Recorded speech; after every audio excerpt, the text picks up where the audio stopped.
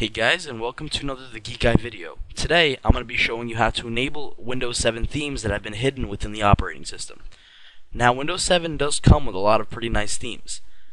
It has default Windows 7 theme, an architecture theme, characters, landscapes, nature, scenes, and the United States.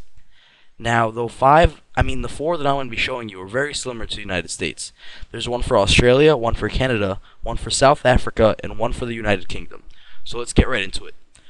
You're going to go into a computer, go into local disk C, to the Windows folder, scroll down to the bottom of the folders until you see WinSXS. You're going to enter that, and search for .theme in the search bar. Make sure you're in detail view, it makes this a little bit easier, and make it so it goes type. That way it'll show you exactly where all the kind of folders are.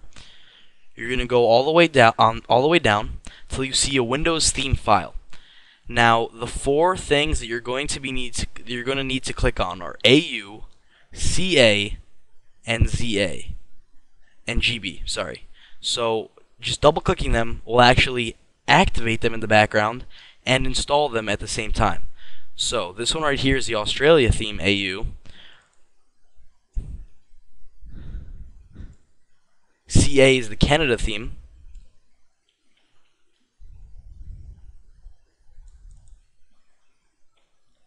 This is the Great Britain theme.